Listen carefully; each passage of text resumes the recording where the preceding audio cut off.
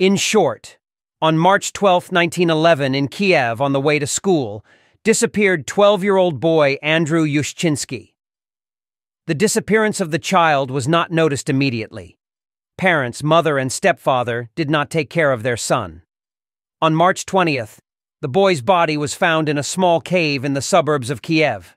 He was sitting with his hands tied and wearing only underwear. It was possible to identify Andrei only thanks to the notebooks lying next to him. 3 versions of the crime appeared. The first is blood libel. The murder of the boy is part of a Jewish ritual on the eve of a religious holiday. The version was supported by anti-Semitic citizens and activists of Black Hundred organizations. The second is inheritance. There was an assumption that the murderer of Andriusha Yushchinsky was his parents. The stepfather wanted to take from the boy a large sum of money, which allegedly left his father. Third, Andriusha Yushchinsky was killed by criminals. The boy had a friend, Zhenya, whose mother, Vera Shebryak, had connections in the criminal environment. She was the owner of a den of thieves, herself bought and sold stolen goods, harbored criminals, and her brother was known as a professional thief.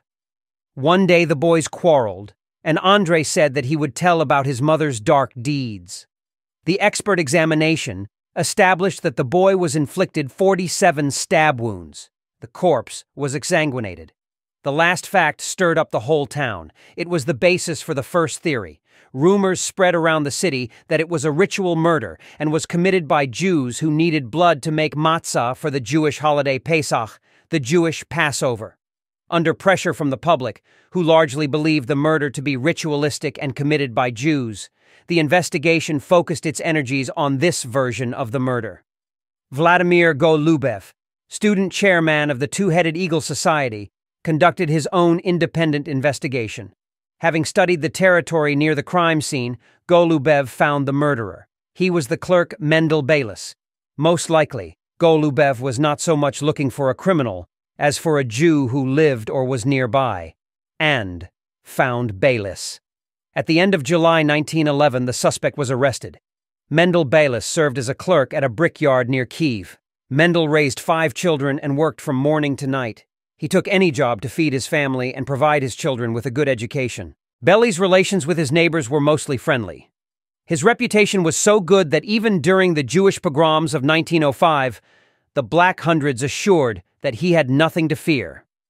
With each passing day, the criminal investigation turned into a political game. It appeared that the investigation, which was under pressure from the public right, was not so much looking into the case, searching for the real murderer, as looking for a Jew suitable for the role of a murderer.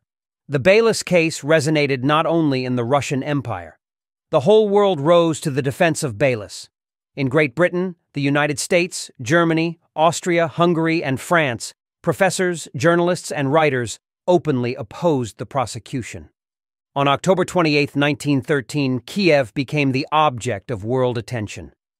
On that day, the jury had to reach a verdict against the defendant Beilis.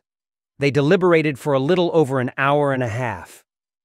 The atmosphere in the courtroom was heavy, and everything was nearing the end.